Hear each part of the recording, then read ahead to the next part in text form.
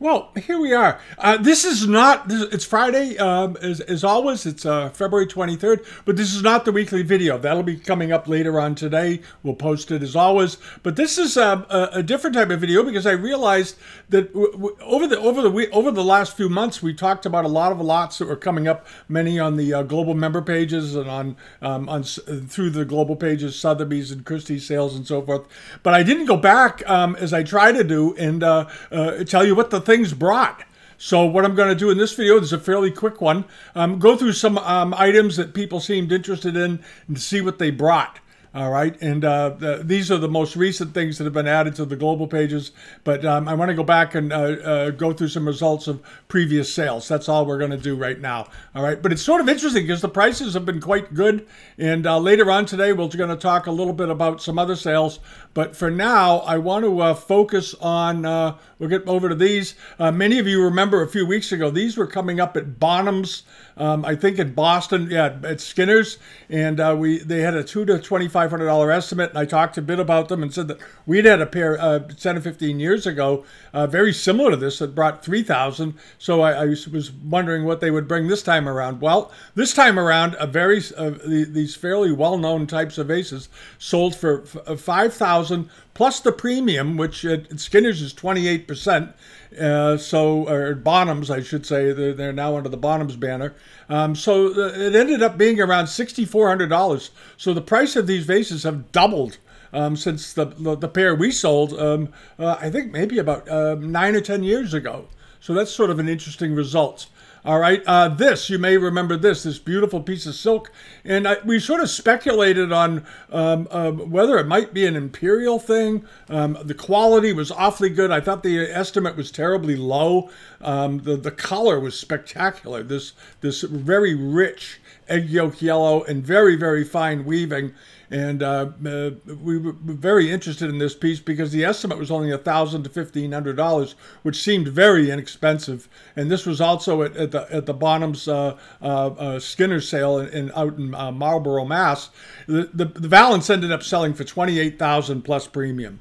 So evidently, the people that went to see it in person, I suspect there was a lot of that, and they came away very favorably inclined towards it being maybe a late Qianlong or Beijing period silk.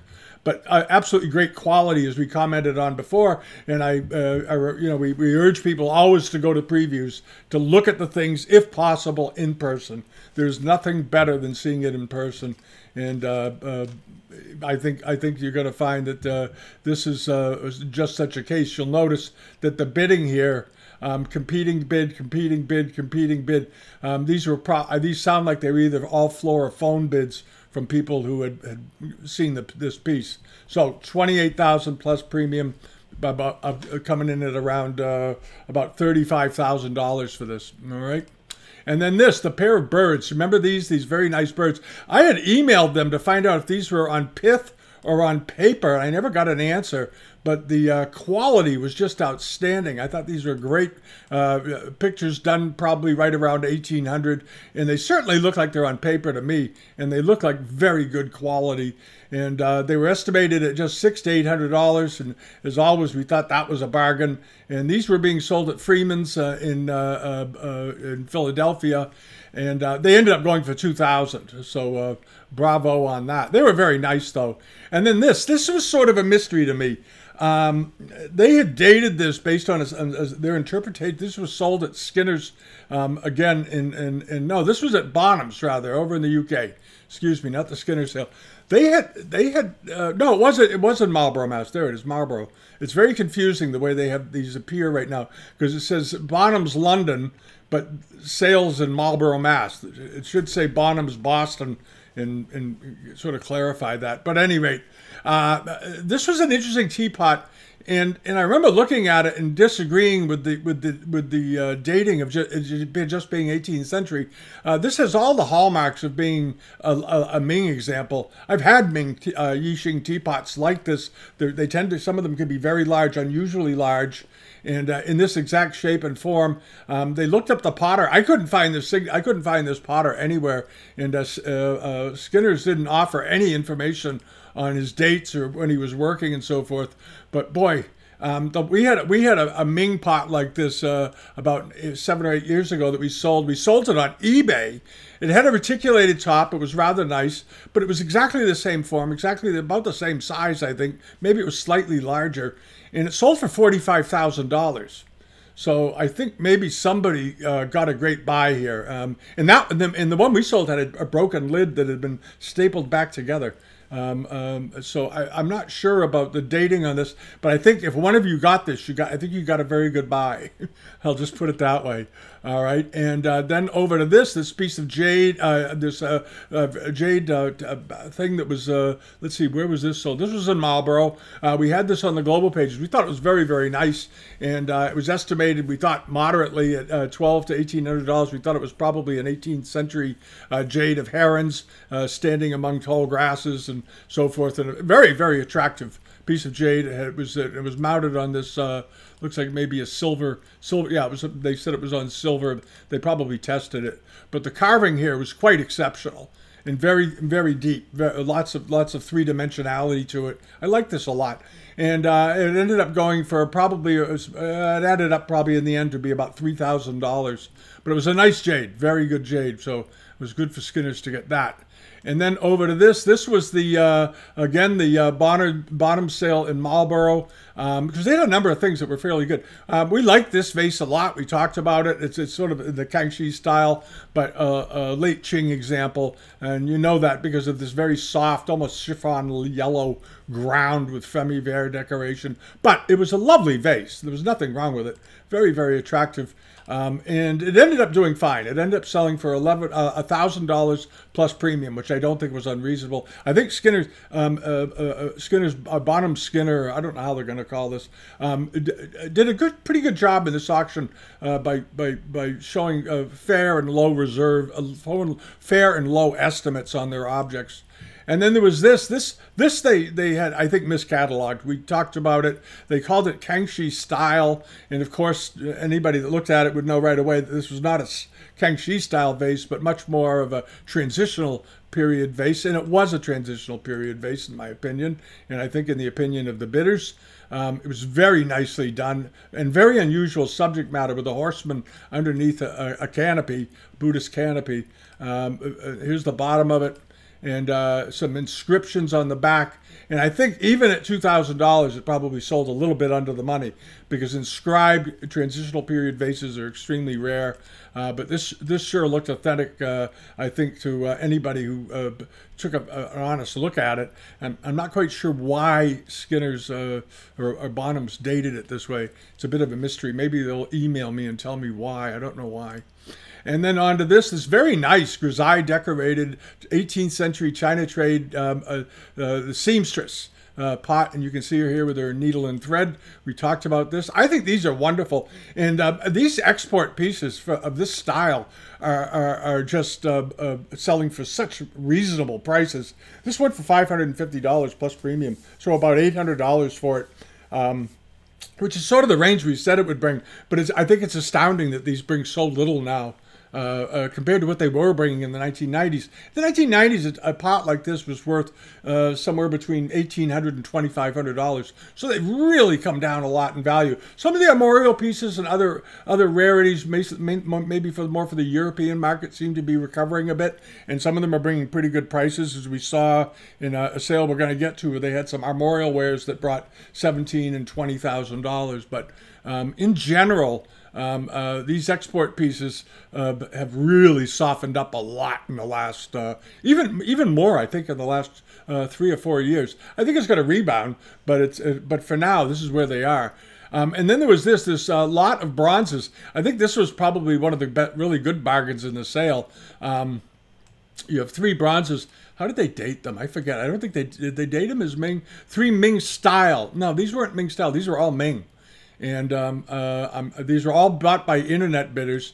I don't know why they dated them style. Again, maybe there's something going on in Boston. But as far as I can tell, the one on the left is obviously Ming. The one on the right is obviously Ming. It's a well-known type. They turn up in auctions. And these by themselves typically sell for anywhere from $400 or $500 to up to $800, the one on the right. And then you have this very nice little standing figure, which looks Ming, and probably I would think would be worth $200 or $300 minimum. And then this larger vase, we've seen these sell in many auctions, including at Bonham's and Christie's, and they sell in the $800 to $1,200 range. So I think whoever bought this lot got a really good buy, $550 plus premium. We talked about it, and this is what happened. And as I always say, just leave a bid. For heaven's sakes, if you have a doubt or a question, leave a bid on it. It's the only way to go. And then this was a big surprise. This was the Neal Auction Company. It was on the global pages. I found it sort of late. I didn't get much of a chance to talk about it. But this is the 5 Confucian virtues, and they dated this as 19th to 20th century. It's older than that. This is a sort of a mid 19th century work that's been mounted in the late 19th, early 20th century. But the work is much earlier and came out of a series of books. Very well painted, very well decorated, and Korean screens have a very strong market, typically, more than Korean ceramics and other things. For some reason, Korean screens have their own spot in the market, and here's such a case.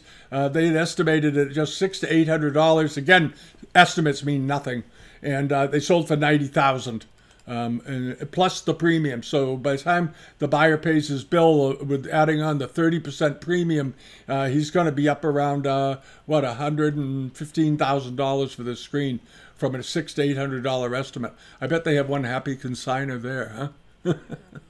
All right, and then over to Sotheby's sale. You may remember this. This was that very interesting moon flask that was in the. What was the name? It was sort of a cool name to their auction. Forget what it was. It was this was the Ian and Caroline Irving collection, not the other Irving in New York. This was another Irving. I thought this was maybe from that other collection where they have all the best things from around the world in it. No, this was a private collection. But you may remember that this was the one that had been exhibited at, I want to get this right. It was exhibited, the royal family, Prince of Wales, Frederick Augustus, Duke and sisters, so forth. This was exhibited in an exhibition in London. Guy-type flash, Fullerton glaze, mounts. The mounts were done by William Elliott. The vase was Qianlong period. And it had been exhibited at one of the big pavilion, the Brighton Pavilion. Excuse me. It had been at the Brighton Pavilion. There was an enormous write-up on this. It was a very interesting piece. There was a bit in here about William Elliott, the gold and silversmith who worked in England that made the mounts for this. And the family somehow got this out of the Brighton Pavilion or bought it. And then they had Elliott do these spectacular gold or gilt mounts for it. And the vase is Qianlong. It was really an interesting thing. Anyway. I don't mean to go on too much. Let me clear my voice a little.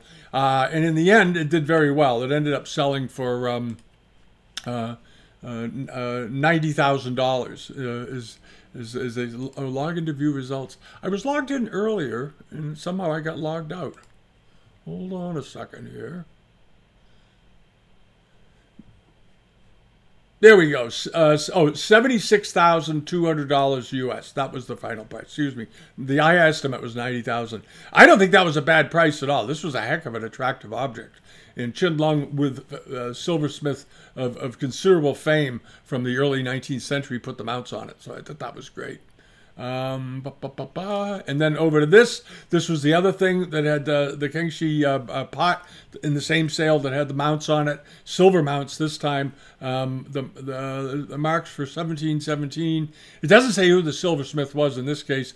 But what was interesting about this was that this was one of these cafe au lait, wutsai decorated pots. But notice how dark and brown it was. Unusually dark color for this cafe ground. They or sort of an odd, peculiar color, because they can get very, very dark, like you see on Batavia ware, which is extremely dark, and then they have a much lighter version. And this is sort of a midterm. It's a very unusual, what would be referred to cafe coloring. And I like the silver mounts a lot. I think those are just elegant. It's like the kind of thing you see on very fine English tankards. This is a beautiful example, and in the end, it sold for $7,620 on a $5,000 to $10,000 estimate. So the estimate was right on the money. Of course, the estimate was pretty wide. It was from 5 to 10,000, which is a pretty big range. But these things are very hard to estimate these days, because you get somebody who come along that just said, "I just love it.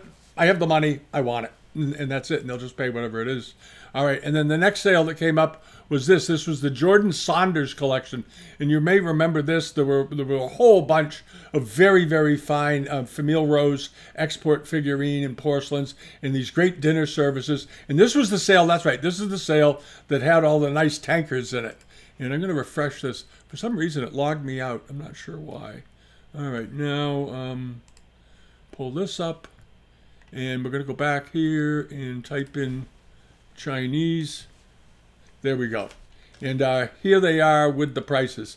These did very, very well. I think virtually all of them sold. I don't remember any of them passing. I'm not seeing any that passed.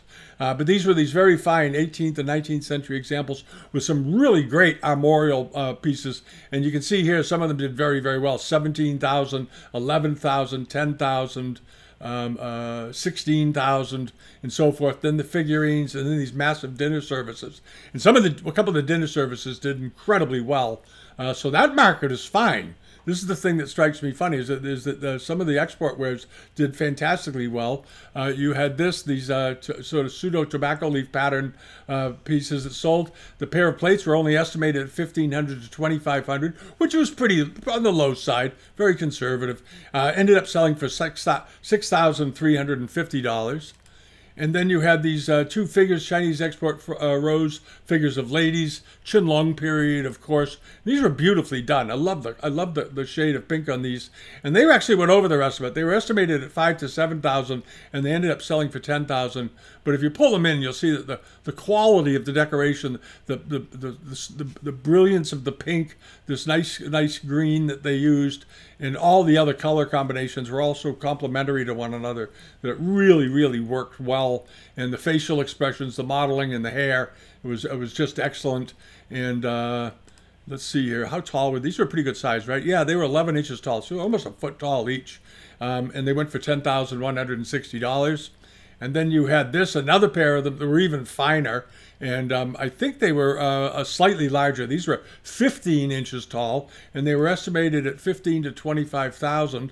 And in the end, they ended up going for $16,510. And again, very, very pretty. Beautiful pinks, beautiful complementary colors. I love the facial expressions. I love the facial expressions on these two figures. I think I think it's great. They're very animated. They almost look as though they're about to speak to you and hand you these little vases. Really lovely. $16,510. And then over to this. Now, these were the dinner services. These things had a huge amount of interest, apparently. I talked about this particular service because I just thought it was so attractive. Wonderful patterns, wonderful quality enameling, no borders on them other than on the shrimp dishes at the tops, where they have this flange as a handle. But the rest of them are all just decorations like canvases right to the edge of every plate. And they were estimated, at a good estimate, $10,000 to $15,000. And these were mid-19th century. Made around 1830 to 1840. They call that mid-19th century. Why don't you see what they brought? The crowd went wild for these things, this service. And they ended up selling for $48,260 for this mid or second quarter of the 19th century Famille Rose Mandarin dinner service. So here you have, we just a minute ago, we were looking at the 18th century chocolate pot that went with grisaille decoration that went for nothing, next to nothing. And then you have a 50-year later dinner service that blew the roof off the place. And again, it's because they're highly decorative, they're extremely pretty, it's a big set, and it's something people with a lot of money want to own because they look spectacular in a sideboard or in a side cabinet in a dining room or something like that. These were for show. Somebody bought these for show. And here's one of the armorial dishes with the province of Brabant. crest. Ended up going for I think this plate did pretty well. I have to refresh the pages because I've got logged out. There we go. $17,770. And then this was the Rockefeller, and the other armorial pieces did well too. You can go and check it out if you want to go through each one. But overall, I pointed that out just to make the point that the armorial pieces, the stuff for the European market and these European wares did very, very well. And then you had this Rockefeller pattern Mandarin dinner service. This is quite unusual to see this many pieces of Rockefeller pattern. And lately they've been very, very popular. And I forget how many pieces there were. 26 pieces. It went for a total of $21,590. So, you know, you're sort of at about $1,000 a plate, which is not a lot for Rockefeller pattern. As we know, we've seen these, like these oblong plates that are showing up front here in auctions, and they sell by themselves for $2,000 or $3,000. And the dinner plates and the larger dinner plates or bowls like this sell for $1,500 to $1,800 pretty routinely, and the smaller ones bring $800 to $1,200. So I think these represented a very good value to somebody. If you take those individual values and add them up, I think somebody did really well on this. All right. And that's about it. I just wanted to go through this real quickly. These are all available. These global member page things are all available just by accessing the global member pages directly through Bitamount by joining there, or through the Patreon side. You can get to them from either. But you miss some interesting things if you don't do it. You don't have to sign up for it, but you miss a lot of stuff in the course of a week. Without it. But those were the results. I think the results overall were pretty promising. Asia Week is coming up in a couple of weeks. And as we mentioned a few days ago, or 2 weeks ago, Bonhams has got a very interesting deaccession from the Metropolitan Museum and some other collections. And we're going to be learning a lot more about that in the next week or two. So stay tuned and stick around for later today for the weekly video. We'll be putting that up. And thanks so much for watching. Thank you for subscribing. If you haven't so far, click the subscription button below. And I'm sorry, I meant to do this video actually earlier in the week, but as many of you know, I've had some things going on here and been a little bit run down and a little bit unable to do what I wanted for a couple of days. But I'm back now. I feel pretty good. So on we go. All right. Bye-bye.